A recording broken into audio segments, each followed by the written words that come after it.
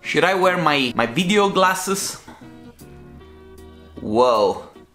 What's up, Ernesto? How's it going? You also missed the vlog? I know, man, I gotta work. I know, it's always the same thing.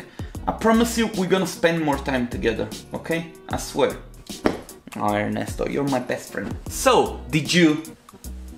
No? That was sleazy. Hi guys, welcome back for another small video. One of the things that I get asked all the time is why I am not uploading my videos in 4K, why I'm not recording my videos in 4K, why I'm not posting my videos in 4K. With my video about me switching back to Canon, I stirred a little bit the pot and people were wondering why. Is the Lumix not a good camera? What about if you switch to Sony? Don't you believe in 4K? I have learned in my career, in my job, that marketing can change the idea of people in a very radical way. People get very biased by the information that they get from the outside world. My technical experience as well as my knowledge in the field has led me to believe that 4K doesn't really exist yet, at least at a consumer level. Say, YouTubers that wanna make videos just like this one. I need a solution for when I'm on the move, which is compatible 100% with whatever I have at home, because at home is where I spend most of my time recording speeches and small sketches like this one. Unfortunately, the Panasonic that I had before, that I had to return, was not a reliable camera. The Sony, I simply don't enjoy using them. They're too difficult to... there are so many things that I don't like about Sony.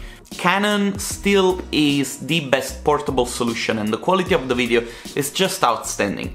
In the past I've uploaded some videos that did not look good, but I've then come to the realization that it was my problem. I used a very bad compression to upload them on YouTube. A lot of things that I was doing wrong that I blamed actually on my equipment, on my gear. The reason why I'm switching back to Canon is because I want to have the same type of format with bit rate and quality of the picture itself as I have on my point and shoot also at home. Panasonic, I'm very happy with it. There is basically no major issue.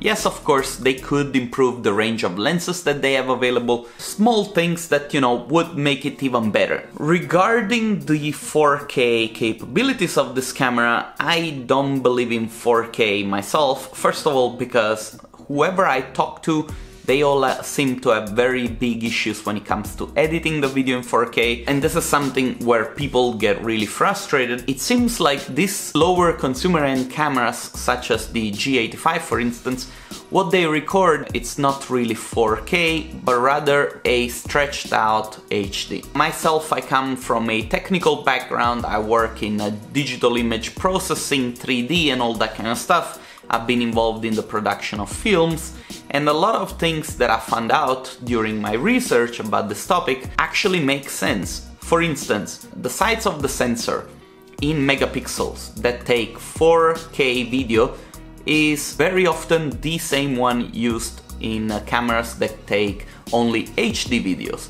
The only cameras that are really able to shoot very high definition videos have a much bigger format compared to these low-end consumer cameras. I met with a friend of mine, he's also a film producer, he makes small independent videos as well as music videos, and he basically explained me that the cameras that are actually able to produce such high quality film, they have a different system with which they record and save these files, as well as a much more powerful processor inside that can process this information, which in a way would be impossible to power with batteries the size of these cameras. The tricky thing is that when we record an HD video and we display it on a 4K TV or a 4K computer, the density of the pixels distributed across the surface is so dense that we don't really see the difference between an HD and a 4K. I don't know if that makes a lot of sense.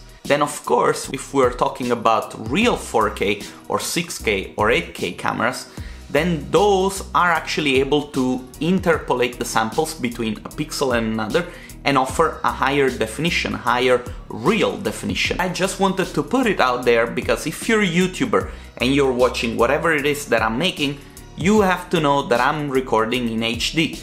And probably for the kind of job that I want to do and the kind of content that I want to deliver, this is going to be enough for a very long time. If you go and watch this video that I posted a couple of weeks ago, I'll post the link again, from Linus Tech Tips. He basically says that if you take an HD video and stretch it across a 4K resolution video and play it back on YouTube, you'll see that even at the HD definition, this video will play out smoother. But this is only due to the compression algorithm that is used by YouTube to play back these videos for you guys to watch. To sum it up, is it useful to have a 4K camera? If you're buying a lower end, like say a Sony or a Panasonic G85, 4K, it's probably useless. If you want to make YouTube videos just like the one that you're watching here, 4K is probably useless. If you are interested in good quality video and you want to do stuff just like I am, HD will be more than enough. In fact, my suggestion to you, if you're looking into buying a camera, buy a camera that produces a quality of video that you really like and use that one. There is no need to think about things like 4K, because 4K is at this point useless. I really hope this makes sense for you. If it does, hit the like button. If it doesn't, let me know. Write a comment. I have no interest, I'm not trying to sell you anything, I'm just showing you my real point of view. Consider me like a friendly neighbor that is trying to help you out. That's all, okay? Alright guys, I'll see you hopefully tomorrow with another video. If not, bear with me. See you soon.